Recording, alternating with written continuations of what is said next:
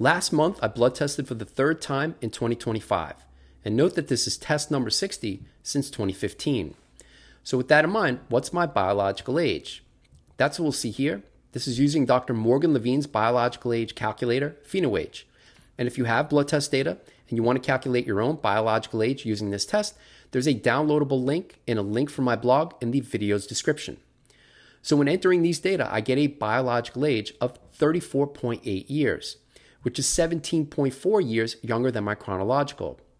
Now, a question that I often get at this point in videos like this is, how good is this biological age clock? How good is PhenoAge? And rather than going over that data 8 times per year or every time after I blood test and then make a corresponding video, I made a video specific for that, which looks at how this clock correlates with chronological age and its association with all-cause mortality risk. So if you're interested in seeing how good this clock is or not, that video will be in the right corner. Now, note that I mentioned I've tested now 60 times over the past 10 years. So why so often? So I see a lot of people posting a single or 2 data points over, say, a 3-year span, saying that this is their rate of aging. But it raises the question, how many days before testing is the test representative of? Is 1 test per year representative of a full year average? Is that really the rate of aging with 1 test per year? Some biomarkers change very quickly where others take longer to change. Now, I don't think anybody knows the answer to that question. So with that in mind, I've started testing more often, now up to 8 times per year, as I think more tests and taking the average of all of those tests and then looking at year-to-year change is a better measure of the rate of aging relative to 1 or 2 tests over a year or a 2-year span.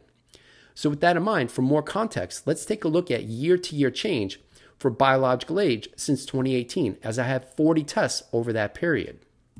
And that's what we'll see here. So this is year-to-year change for biological age, again, over 40 tests since 2018. Now, starting in 2018 is when I started including HSCRP for every blood test so that I could calculate my biological age using PhenoAge. And back then, I was only measuring 3 times, or I only had data for 3 tests over a 2-year span, not much different from how I think most people are currently testing, just a few times every couple of years.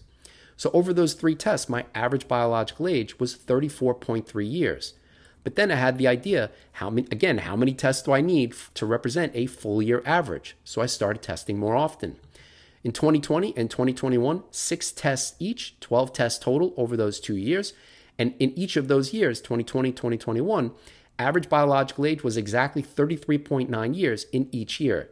So although in my case, 34.3 over that 2-year span when I started is in the same ballpark as 33.9, 2020 to 2021, it may not be like that for everybody else. In my case, it happened to be relatively remarkably consistent, but it may not be like that for everyone else. In 2022, though, I increased it to 7 times per year, and I had my best data yet with an average biological age of 32.1 years. Over another 7 tests in 2023, it got a bit worse, 32.9.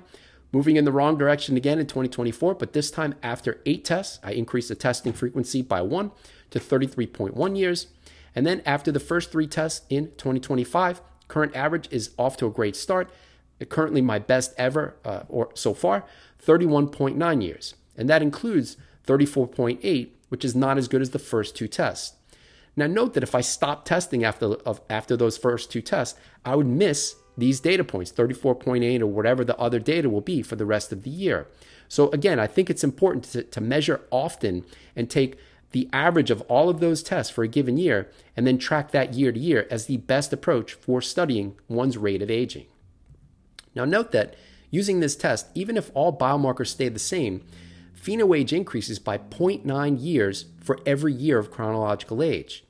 So starting in 2018, when multiplying 0.9 years by 8 years that have passed, we would expect that my average PhenoAge in 2025 should be closer to 41 years. Instead, we can say that I've resisted that age-related increase. So that's good news because I've been able to make biomarker progress, and I covered some of that in the last biological age series, B8 Biological Age 2 test, where I went through the RDW data and how I've been able to reduce that over the past 8 years. Now, this is just part 1 of this video series. In the next, We'll take a look at the full blood test report. Anybody can just enter data into a spreadsheet and say that this is their biological age. I'm fully transparent. I have nothing to hide. I show everything in the blood test data, full lab test report, good and bad, and then what I plan to do to address the bad and what I plan to do to keep the good good.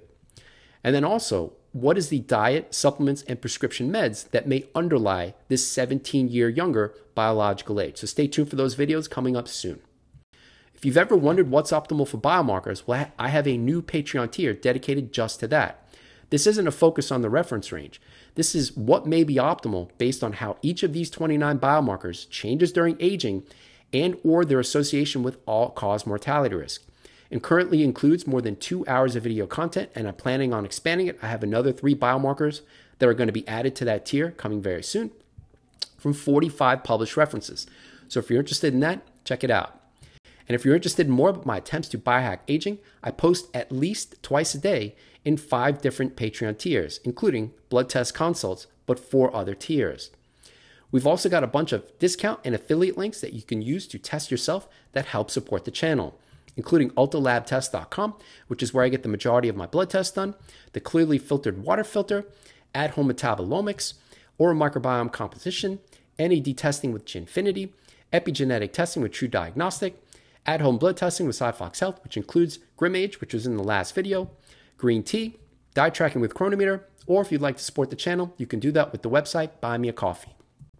We've also got merch, so if you're interested in wearing the ConquerAging or Diet Trying brand, as I've got on here, and note that this version is not yet in the YouTube store. It's in another store that has not yet linked with YouTube, so if you're interested in getting one of these shirts, just leave a comment and I'll direct you to that store.